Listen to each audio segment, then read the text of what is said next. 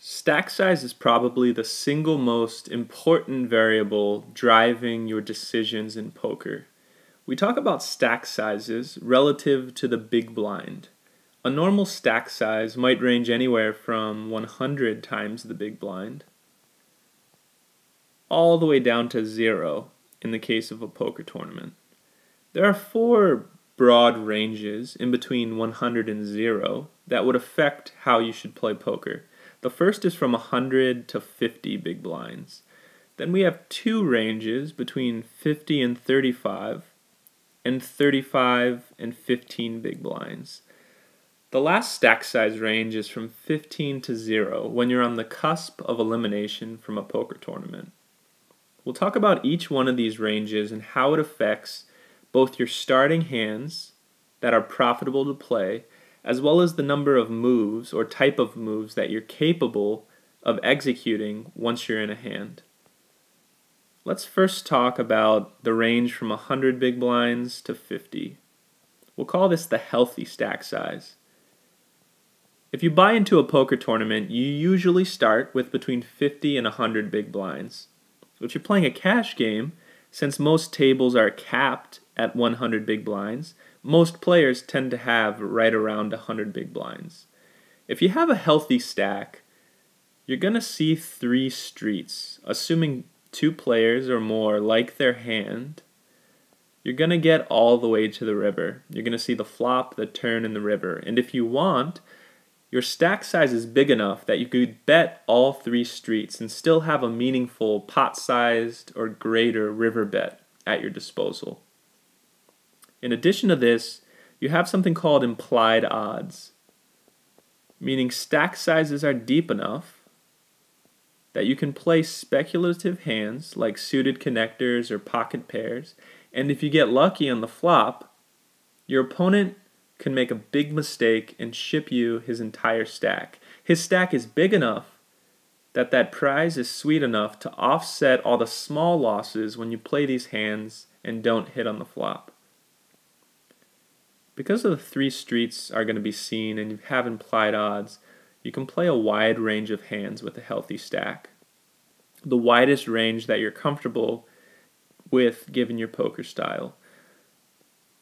And of course, all moves are available to you as well. The 3-bet and the 4-bet pre-flop, a check raise, even the check raise bluff, or a float. Whatever the move, if it's in your toolbox, you can execute it with a healthy stack. As we move out of the healthy range, we move into what we'll call the medium stack range, when you have between 50 and 35 big blinds.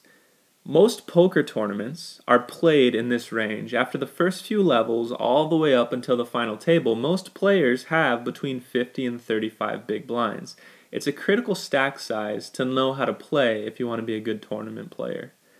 The most unique thing about this stack size is you'll probably won't see the river. Your stack's just not big enough to still have a meaningful river bet left. So normally, if 1 or 2 players like their hand, they'll get all in on the turn.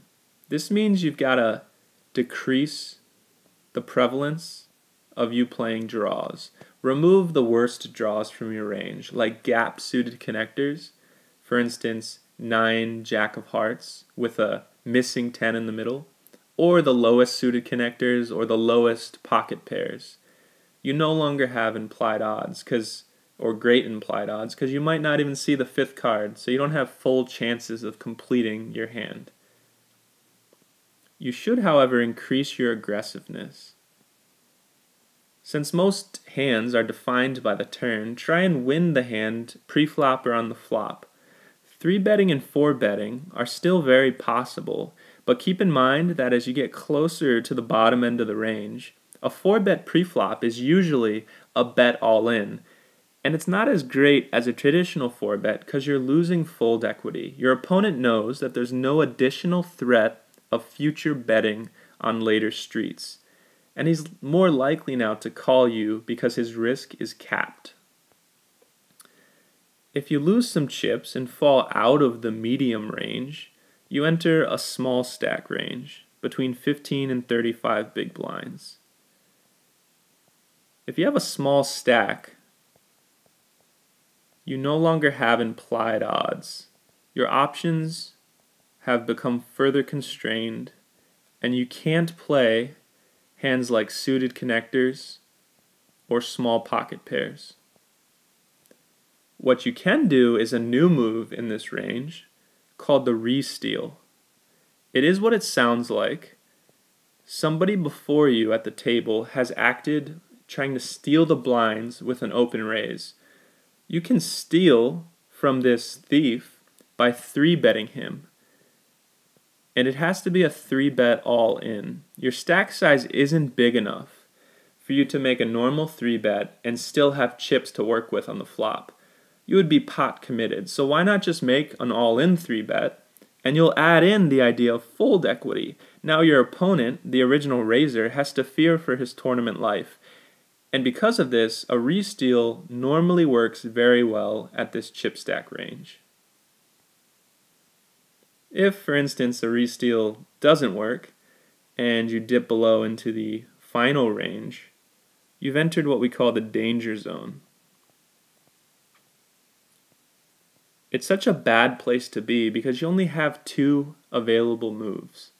You've got to go all in or fold with any hand. You can't raise and leave chips behind in your stack, all in or fold. And when you go all in, you need to be the first to act. We call that an open shove. It's attractive because you have a chance of winning the blinds and antes without any further confrontation. If somebody's already entered the pot, you can only re-raise all in with the best of hands. And a range this late in a tournament might include pocket 8s or better. When you're open shoving though, from late position, you can probably profitably open shove any 2 cards.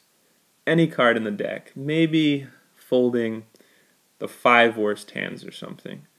If you're in early position, you can still be aggressive with your open shoving range, especially as you get into the bottom half with 7 big blinds or less. You can start open shoving maybe the top 2/3 of poker hands. And for your intuition, that would include hands all the way down to 10-2 suited, pocket 2s, or a hand like king 2 off. As you play in poker tournaments, and you get adept at adjusting your style as you fall in and out of these different ranges, you'll become a lethal threat to every other player in the tournament. And if you really want to get good, start noticing your opponent's stack size and whether he's aware of this strategy. If he's adjusting his game based on his stack size, start to think about what that means for your calling and raising ranges.